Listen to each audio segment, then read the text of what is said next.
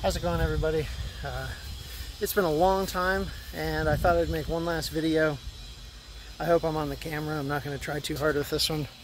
So the Cal 20 is going to the dump. You know, I made a lot of progress on this boat. I totally redid the bottom. I rebedded the keel. I barrier coated it. I replaced all the bulkheads. But there was still just so much work to do. And at this point, it was no longer going to be a liveaboard because I had gotten married since I bought it. I planned to live on it originally, you know, kind of a little bit extreme, but you know, some of us can live in a much smaller space. But anyway, who knows? It probably would have been miserable. But I got married and bought a 26-foot Cape Dory, which I did live on with my wife for a little while, and enjoyed sailing, you know. So anyway, there's no point in having two boats. I tried selling this old girl. I tried giving it away. I got nothing.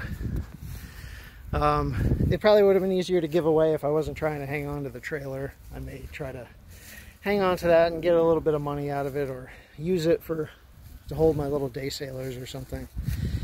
But yeah, I was trying to find somebody who would just take it off the trailer or launch it and tow it away, and didn't have any luck. And to be honest with you, I think that's a good thing. I probably saved somebody from the same kind of heartache that I had of taking on a project because you think you're getting an inexpensive boat and just tragically underestimating the amount of labor, the cost of materials for doing repairs like this.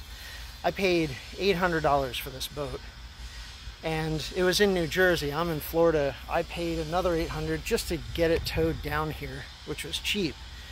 You know, and that should have been my first clue, that immediately I doubled the price just getting it to where I was.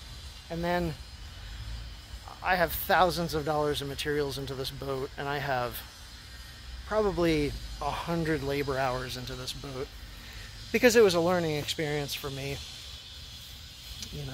And if I saved all that money up and all that time up, I could have bought myself a nice $20,000 boat. It would have been a no-brainer. So anyway, if anyone out there is thinking of taking on a project boat, unless you really love sweating it out in a boatyard and going home covered in fiberglass day after day after day, I recommend just pick up a second job or a third job, save some extra money, and just buy a boat that you don't need to work on. Because you'll do plenty of work on it, using it, but don't buy a project boat. So, signing off on the Cal 20. I hope some of the information I posted was helpful to anybody else who was considering, you know, doing workers in the middle of a project. I know I learned a lot about working on sailboats to do this, and I used that knowledge to fix up, you know, do some of the small things that needed to be done to the Cape Dory, which included like pulling out the seacocks, glassing over the through hull holes,